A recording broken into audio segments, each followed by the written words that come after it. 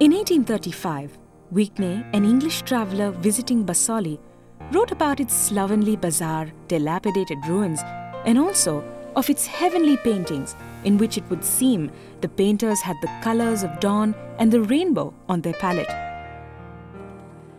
Nothing much seems to have changed. The bazaar continues to look, well, slovenly.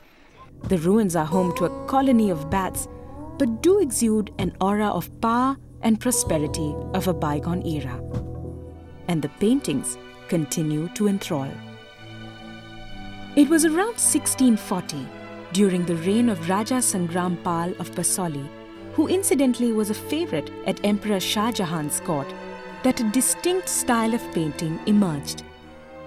Its techniques were that of the Mughal school, but it had a spirit which was its very own. Unlike the Mughal miniatures, these paintings reflected the beauty of the artist's environment.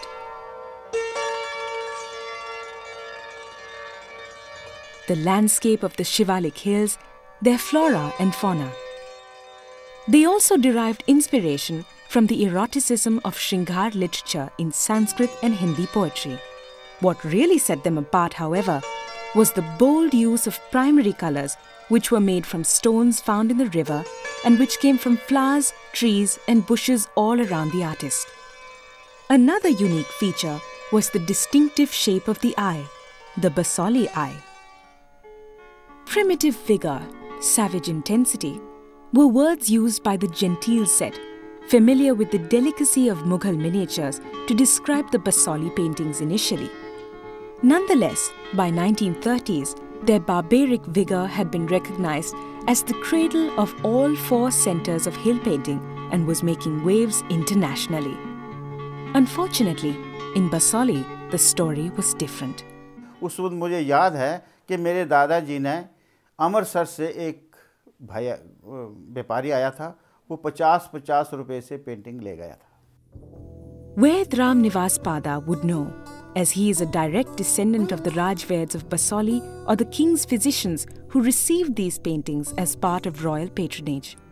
Today, his daughter Sonu, along with a few others like Shakil, are trying desperately to keep this art alive in Basohli so that the younger generation is aware of the legacy it has inherited. ये art जो है ये world famous है.